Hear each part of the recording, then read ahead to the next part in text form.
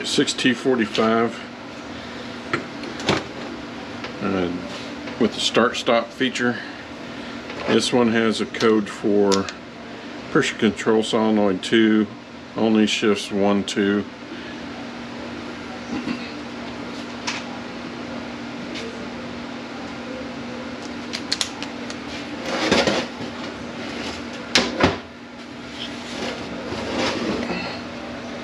Take our fill plug out.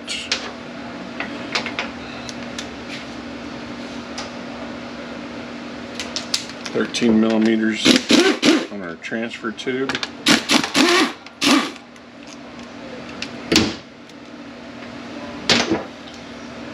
$13mm on the start-stop motor.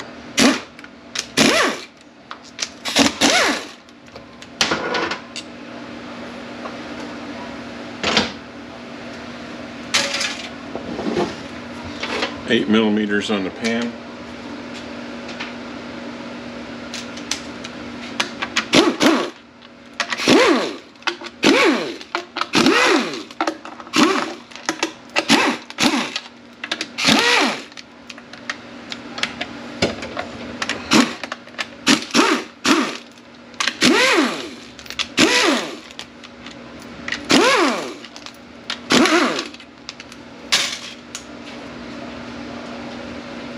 $10mm on this bracket. It should have been taken off out at the vehicle.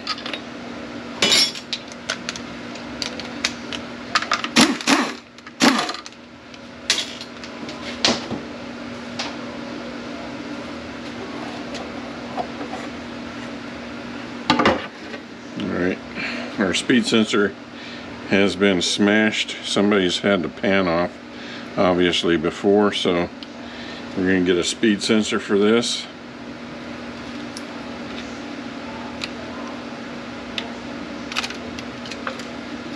Push this tab over. That'll allow you to release the neutral switch.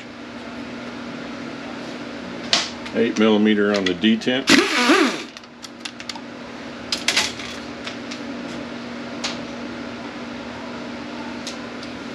$7mm on the Tecum.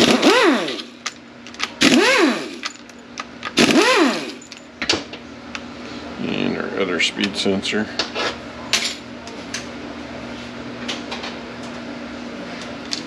$10mm on the rest of the Tecum.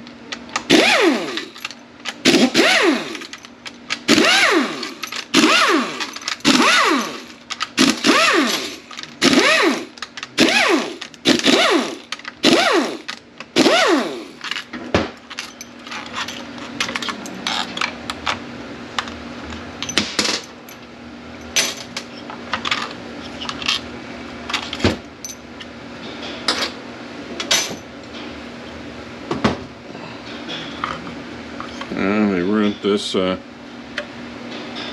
also, so we're going to have to get this thermal element. We'll take this dam off, take all the tins out.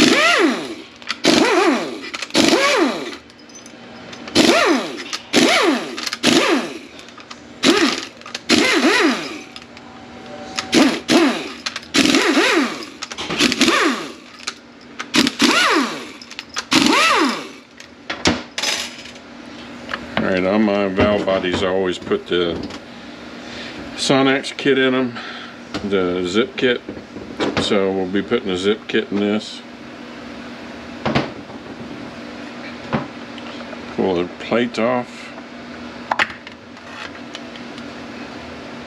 10mm for our speed sensor. This is the output speed sensor.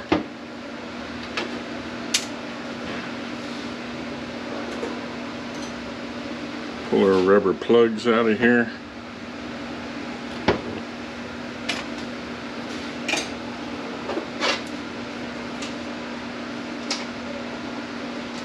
$13mm on the bell housing.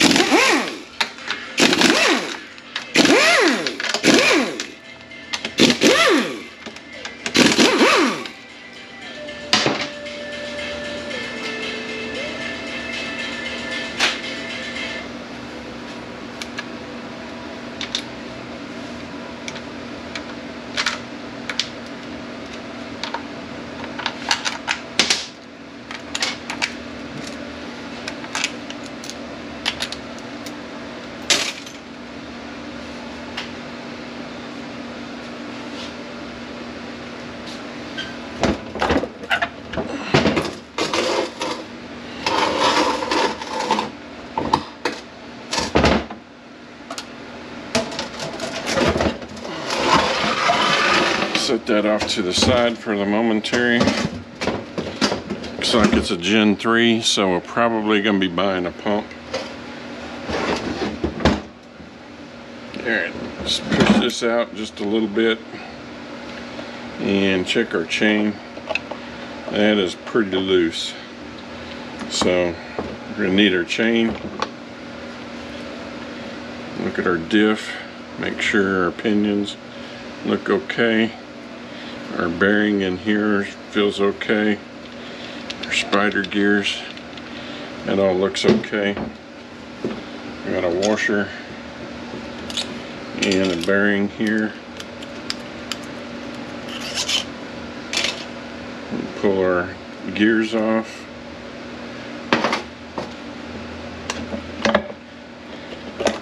Check our bearing here. Feels okay. Look at our teeth where the chain rides and make sure it looks okay. Our bearing here, you want to check this surface and see if it's worn down. If it is, there is a kit that you can buy to fix that. Pull our baffle off. Other transfer gear.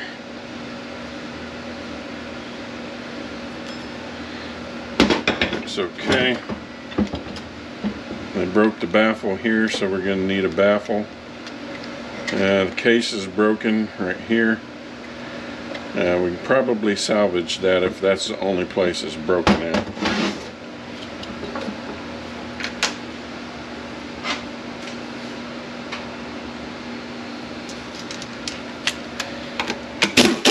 Eight millimeters here. It's broke here also. Pressure plate's broke. I don't know that we're going to be building this one. We'll go ahead and finish taking it apart. Take our part pawl out. Take our snap ring out.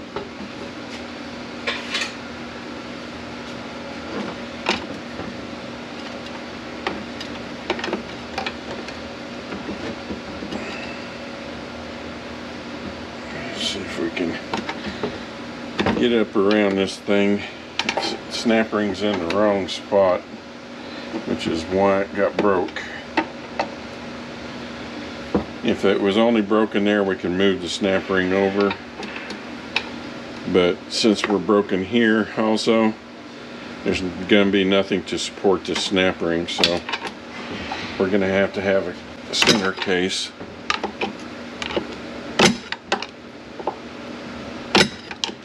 Let's see if we can get this up out of here. It's wanting to hit on the case here. It's going to make this a little difficult. The snap ring's really stiff. So when you do get it start coming out, be careful that it doesn't fly up out of there and hit you in the face.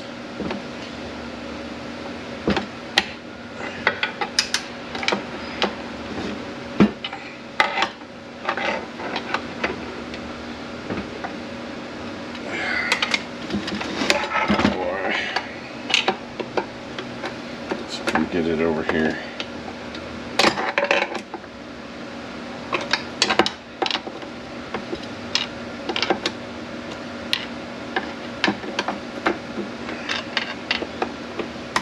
Alright, there we go.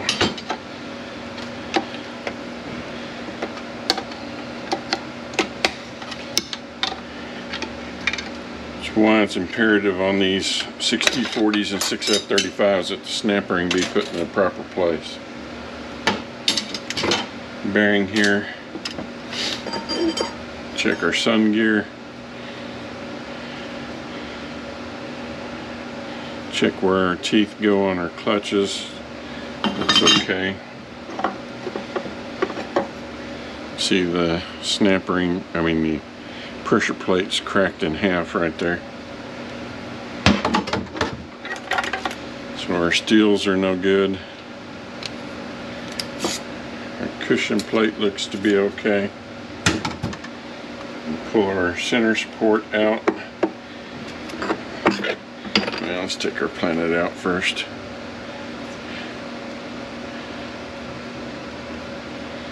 Everything looks okay there. Bearings.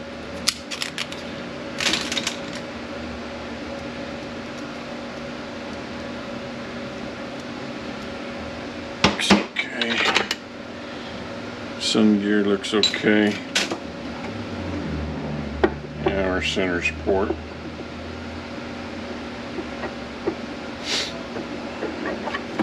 I'm going to check these Belleville plates, both sides, and make sure they're not cracked. Usually this is the one that cracks here. I always put pistons in mine.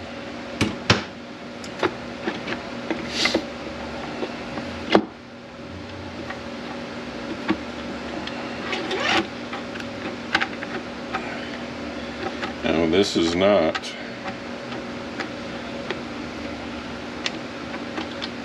what I thought it was. I'm gonna try to come up pretty straight, otherwise it's gonna get stuck like it did just then.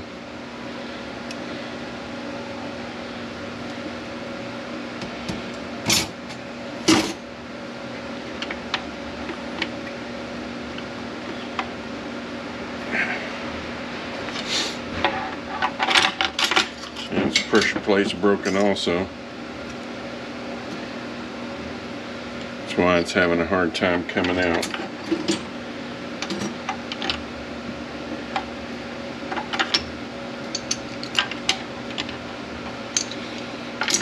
That's the first time I've seen that one broken.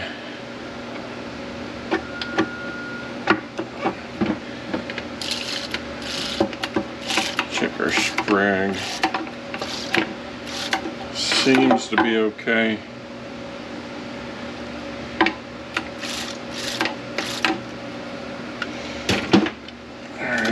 Planet, a couple bearings here.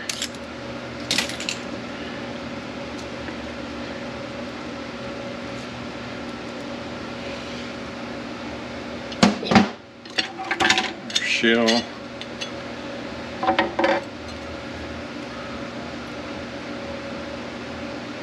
Looks okay.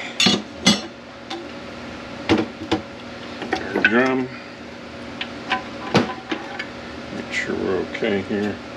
It looks okay. Only thing left in the case is the piston and the bevel plate. This snap ring's in the wrong spot also. Should be down here at the bottom like the other one.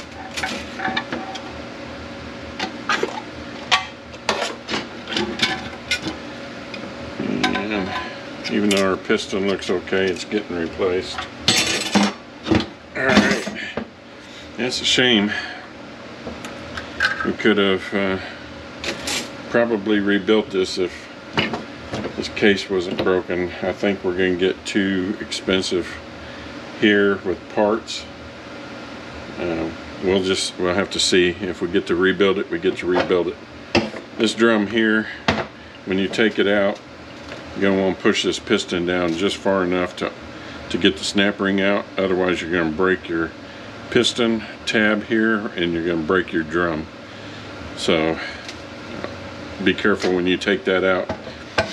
This 3.5 reverse cushion plate is horrible about breaking. Always replace it whether it looks good or not. And in the back here is a small snap ring that'll allow you to get your input shaft out.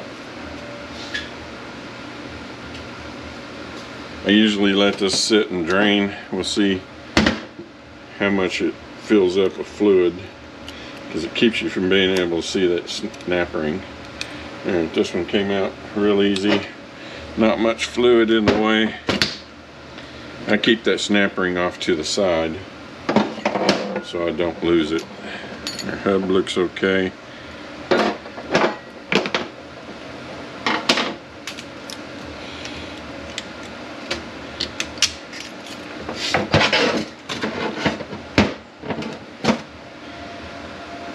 Okay, that looks okay. And usually you can't get this snap ring out right here unless it's worn real bad without taking this piston out.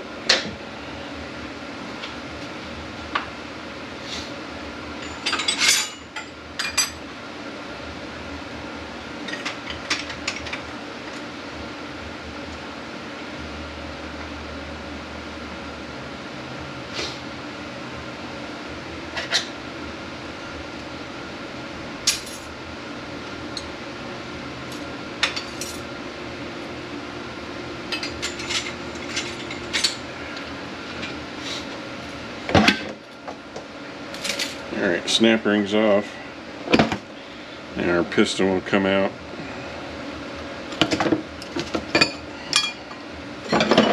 Return spring. Now we can get the snap ring out for the clutches.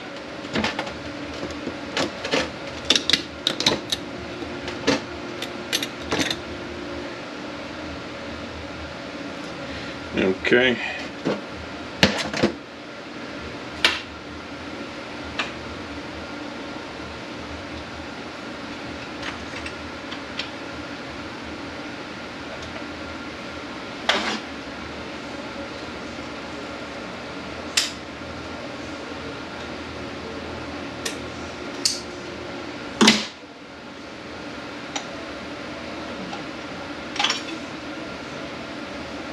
Snap ring,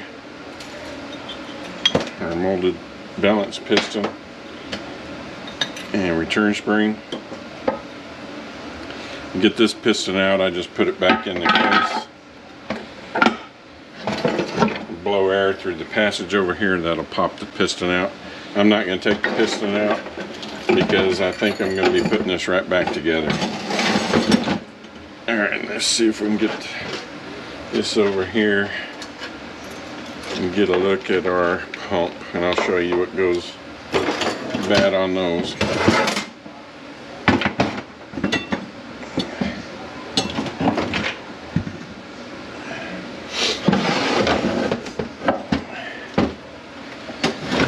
This baffle is broken also.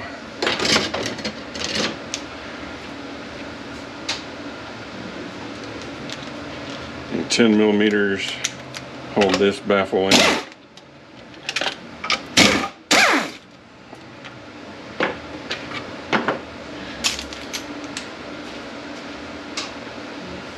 $13 millimeters hold the pump in.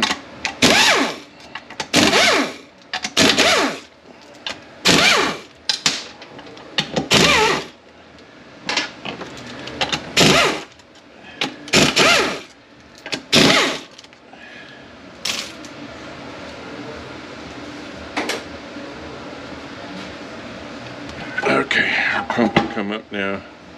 You can get the filter out now. On this pump, when it comes off of here, this gasket that goes right here, the last one that I got only came with the Gen 1, first design Gen 3 gasket that goes here. This whole pump assembly is different than you've seen before. This chain's awfully loose too. So it only came with the first design gasket. Don't try to reuse that gasket. At that time, the only way to get this gasket was to buy the pump. And this valve that's in here, it is, I believe it is this valve right here that wears out. Transgo does make a valve to repair that. However, odds are this valve is going to be worn out, this chain's worn out, and I'm going to get the Gen 1 gasket. So I'm going to just order a pump. I seriously doubt we're going to get to build this one because all my baffles are broken. 2 of my pressure plates are broken. It needs a pump, it needs a case, it's going to need pistons.